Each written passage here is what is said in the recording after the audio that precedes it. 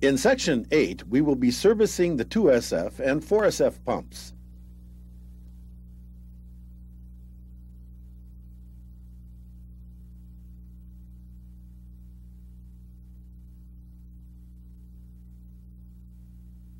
To service the valves, the discharge manifold must be removed.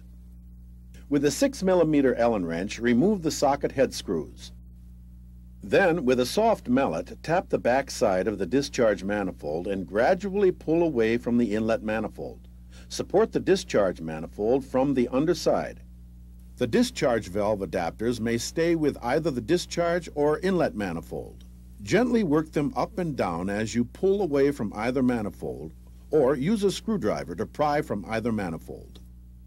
The components for the valve assemblies can be easily removed by hand. Only one valve kit is needed for a valve servicing. A complete valve assembly includes a valve seat, valve, spring, and retainer, and there are 3 assemblies to a kit. Examine the spring retainer for wear or scale buildup and replace as needed. Then install the spring retainer into the discharge manifold chamber with the tab down. Next, examine the spring for fatigue or damage and place the new spring into the spring retainer. Examine the valve for pitting, grooves, or wear and replace. Place the valve over the spring with the concave side down. Then examine the valve seat for pitting, grooves, or wear and replace. Place the valve seat onto the valve also with the concave side down. Note, on the 2SFX models, the seat and discharge valve adapter are one piece, and on the 4SF, the discharge adapter spacer and the male adapter are one piece. Examine the discharge valve adapter O-rings for damage or wear and install the new O-rings on the 2SF adapter.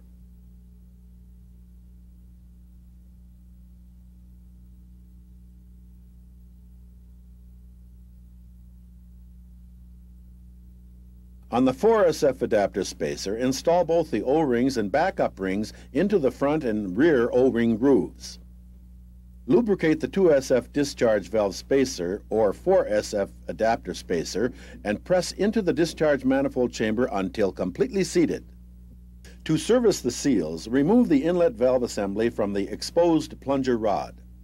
With a needle nose pliers, straighten out the cotter pin and remove from the nut. Note, on the X versions, there is no cotter pin. Then use a 10 mm hex tool to loosen and remove the nut.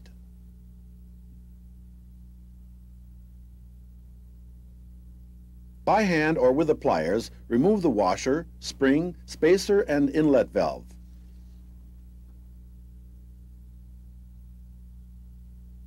Grasp the inlet manifold from the front and underside and pull to remove from the plunger rods. Carefully examine the back of the low-pressure seal before removing from the inlet manifold because it will be damaged during removal. Insert a flathead screwdriver under the low-pressure seal and pry out. Exercise caution when removing the seal so the screwdriver does not score the inlet manifold wall. Press the ceramic plunger from the back side of the inlet manifold by hand. The high-pressure seal may stay with the plunger or remain in the inlet manifold. If they stay in the inlet manifold, use the reverse pliers to remove them. If they stay on the plunger, slide off by hand. Note, on the 4SF models, there is a female adapter, V-packing, and male adapter rather than the high-pressure seal. The female adapter and V-packing may stay on the plunger or in the inlet manifold and can be removed in the same fashion as the high-pressure seal. Next, rotate the tab of the seal retainer to the open slot on the crankcase chamber. This is not necessary on the 4SF pumps. Then, use a needle nose pliers to pull the seal retainer from the crankcase. Examine the crankcase oil seal for any signs of deterioration. Examine the plunger rods for any deep scoring or scale buildup and replace as needed. Examine the seal retainer for any wear or damage and replace as needed. Slide the retainer over the plunger rod and place into position in the crankcase chamber with the slots lined up with those in the crankcase. On the 4SF, the holes in the seal retainer should be out and to the top and bottom and lined up with the slot in the crankcase seal chamber for best lubrication. Place the inlet manifold crankcase side up.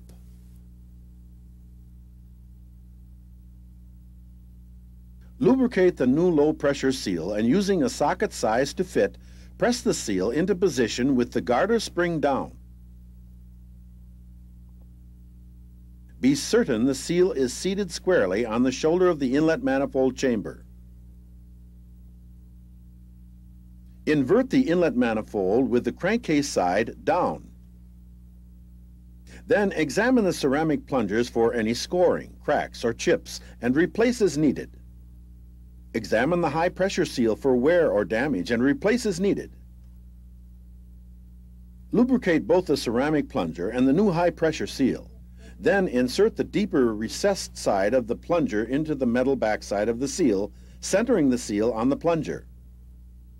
Install the plungers into the inlet manifold chamber with the deeper recessed side up and press into place using the discharge valve adapter. On the 4SF, examine the female adapter for scale buildup or wear and V-packings for damage or wear and replace. Place the new female adapter into the inlet manifold chamber with the V-groove facing up.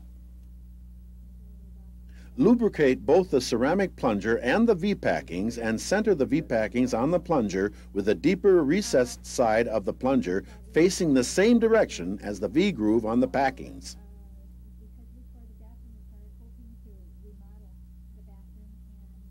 Insert the plungers into the inlet manifold chambers with the deeper recessed side up and press into place using the adapter spacer.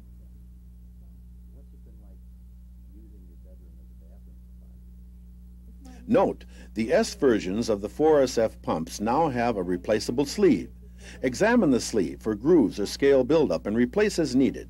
Grasp the sleeve by hand and pull from the plunger rod. Examine the O-ring and backup ring under the sleeve for cuts or wear and replace. Examine the barrier slinger for wear and replace as needed. Install the barrier slinger with the concave side facing away from the crankcase. Lubricate the plunger rod O-ring to avoid cutting during installation. Install the backup ring first, then the O-ring into the groove on the plunger rod. Next, install the sleeve with the tapered end facing out. Gently press towards the plunger rod shoulder until flush with the barrier slinger.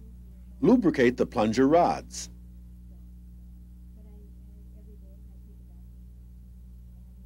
Carefully install the inlet manifold over the plunger rod ends and press into the crankcase. Examine the inlet valve for pitting, deformity, or normal wear and replace. Install the inlet valve with the flat side toward the ceramic plunger. Note, the standard inlet valve is stainless steel, while the special high-temp pump models use a special nylon inlet valve. Examine the spacer for wear and replace as needed. Install the spacer on the plunger rod with the smaller diameter end toward the inlet valve. Examine the spring for damage or fatigue and replace. Place the spring over the spacer and then the washer with the concave side toward the inlet manifold.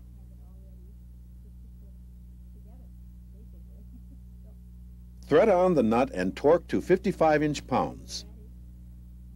Always install new cotter pins when used and turn the ends to secure.